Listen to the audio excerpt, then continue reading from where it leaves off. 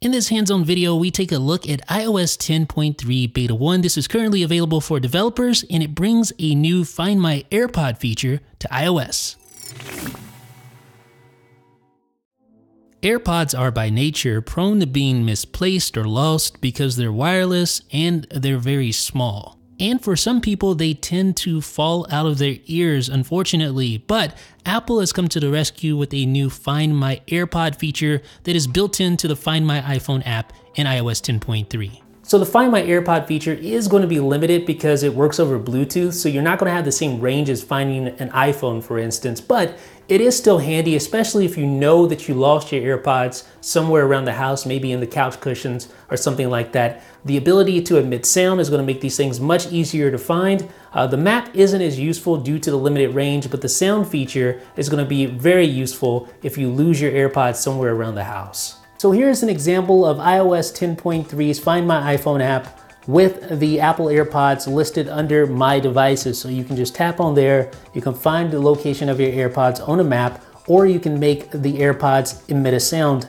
individually for each AirPod. So you just tap play sound, and then eventually you will hear a sound coming from each AirPod. And you can hear it in the background there. So the map allows you to easily isolate a specific AirPod if you wish to do so. So I can tap mute left, and only the right AirPod will make a sound. Or I can tap mute right, and only the left AirPod will make a sound. So if you misplace or lose one of your AirPods, but you still have the other in the vicinity, you can use the mute feature to hone in on the lost AirPod so that you can easily find it. Now, it should go without saying that before you use this feature, you want to make sure that the AirPods are out of your ears. The sound does ramp up a bit, but it ramps up pretty quickly and it gets really loud, and otherwise you could damage your hearing if you have these in your ears while using this feature. So be careful out there, folks. There's lots of other goodies in 10.3 as well, including some behind the scenes goodies like a new file system. Yes, APFS is here on iOS.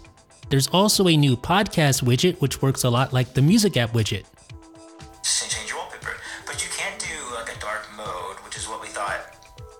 There's also new iCloud analytics that you can opt into to help Apple improve iCloud. And for our friends over in India, you can now get Indian Premier League cricket scores from Siri. And that's not all, of course. Apple is adding an API where apps can request to ask for a review.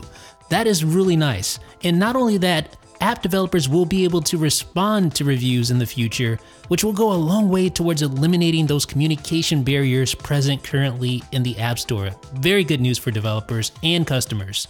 And in iOS 10.3, you now own the Settings app because your name, your photo is at the very top of the settings, and this provides you with all of your account information in one handy location. It gives you access to all of your iCloud connected devices in one handy location, and you can see the status of your devices. You can see pertinent information about those devices.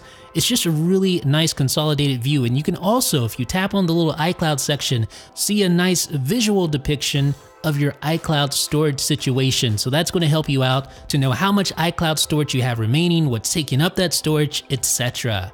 And in iOS 10.3, CarPlay was shown some love as well. It now has quick access to the last 3 apps used for quick switching without having to go back to the home screen.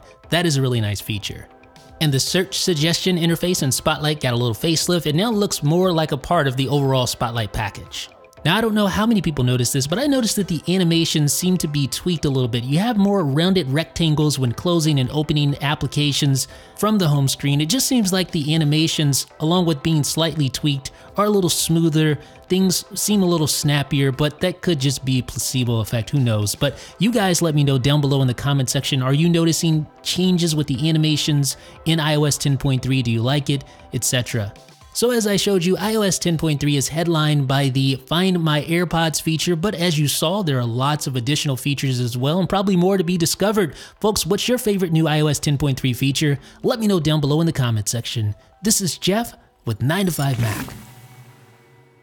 Be sure to check out these other videos, and if you like what you see, make sure you subscribe for frequent updates on a regular basis.